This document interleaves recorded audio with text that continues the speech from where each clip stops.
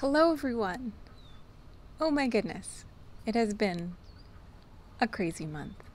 All good things, but my energy has been completely consumed by other projects, and so I haven't had a chance to post much on Instagram or make YouTube videos. And I miss it, but right now I'm in like house mode. So, Brian and I are moving into a new house in October. And so, starting September 1st, I have been going there nearly every weekday and plastering, patching, insulating, drywall, painting every single room in the house and all the cabinets. And there's still some flooring that needs to be taken care of. And it's been wonderful. I love this kind of work, and it's really exciting because I have learned a lot of these skills through people that I've worked with. I'm actually going to be working with some people doing a kitchen renovation in November, and they have taught me so much. And so is my dad, actually. When I was younger, I worked a lot with him. So now I get to apply all these skills that I've learned throughout my life and tackle something mostly by myself. And it's at times extremely overwhelming, and I want to curl up in a little ball in the corner, but mostly I am so excited to be doing this. It feels really gratifying and rewarding, and I feel pretty confident in what I'm doing. And I think this will be a wonderful space for us. I hope it will be a wonderful space for us. We won't know until we're there. But anyways, so we finally got an opportunity to go on a camping trip for the weekend, and I think both of us needed it. Brian's been really busy with work as well, and I think it was, I don't know what he would say about all of this, but it was one of those reminders of having expectations can kind of make things a little tricky. And I went into it with these ideas of, I don't know, a certain idea, and things went a little differently than expected. We moved camp 3 nights in a row. But I'm not complaining. It was actually a really wonderful camping trip. We found some incredible swimming holes. We went on a wonderful hike. We napped and read in the hammocks. We hung out, sunbathed. Fig and Bean had a blast, which is so valuable to me. I love seeing them in their element. Fig especially. He's such a great camping dog. I got to type in the woods, which is always wonderful. Let's see. I'm trying to think. Well, let me just tell you. The first night we got there, we left pretty late in the day, and so we arrived at night, and the only camp spot that was available was really rocky, and we made it work really nicely. It was actually quite comfortable, but hard for Fig to navigate. So the next day when another spot opened up, we moved. I'm just going to take a moment.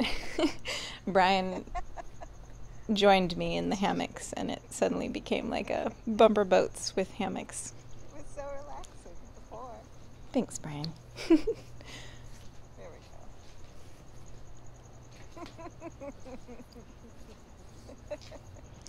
So we moved the next morning to this new camp spot, and then spent the rest of the day kind of being bums. I think we really needed to just not do anything for a while, because we had been like, go, go, go.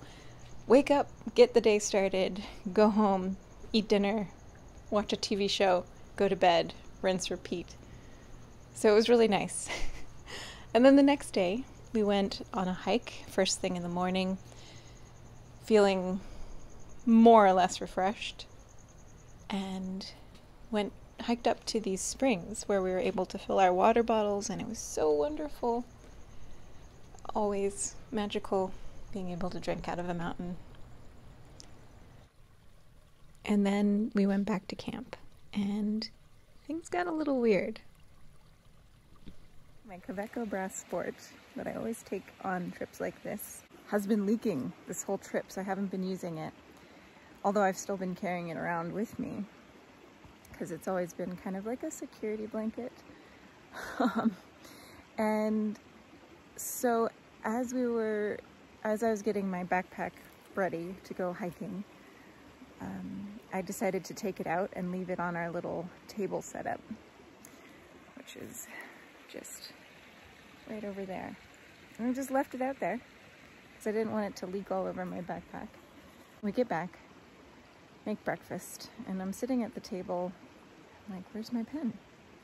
And so we start looking around, and then I look in my backpack, and I look in my suitcase, and I look in the tent, and I look in, you know, on the ground, like, where did it go? Did I just absent-mindedly stash it somewhere, like, at the last minute?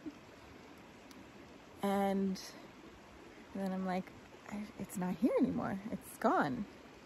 But it still didn't make any sense. And then we go in our tent, and Brian's like, our wool blanket's gone. And the tent had been left open. And which we both were like, huh, that's unlike us to leave the tent door open. But we were so absent-minded this morning that maybe we just forgot. And then we realized someone came through our camp and took a wool blanket and a brass fountain pen. Like, strange things to take.